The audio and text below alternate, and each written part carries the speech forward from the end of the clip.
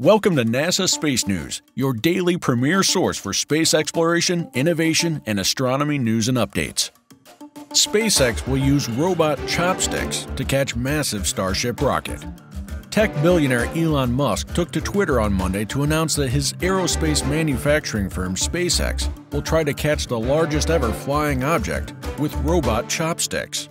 The audacious plan could be carried out later this year during a major test of the Mars-bound Starship craft, which will see it blasted into orbit by a super heavy booster rocket. SpaceX may dig a tunnel to enable frequent South Texas launches.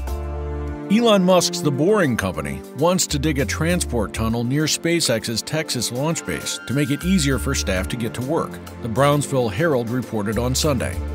The Boring Company, Musk's tunneling venture, proposed the idea in a meeting with county officials. Pete Sepulveda Jr., a county administrator who attended the discussion, told the Herald.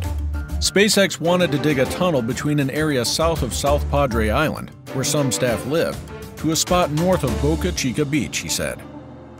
Small cracks found in International Space Station module.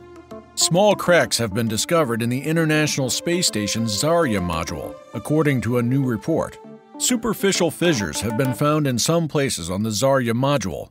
Vladimir Solovyev, chief engineer of Moscow-based company Energia, the prime contractor for Russia's human spaceflight program, told Russia's state-owned RIA news agency.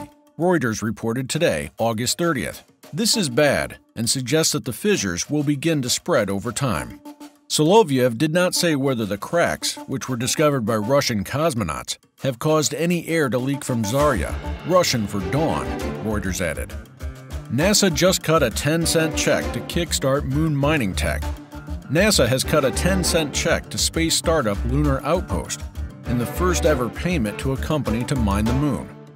NASA Administrator Bill Nelson presented Justin Cyrus, CEO of Colorado-based space startup Lunar Outpost, with the first payment ever issued to a company as part of a space resource contract, announced August 23rd here at the 36th Annual Space Symposium. The check, which was just 10 cents, or 10% of Lunar Outpost's $1 bid, and will go towards the company's efforts to collect lunar dust, or regolith, for the agency.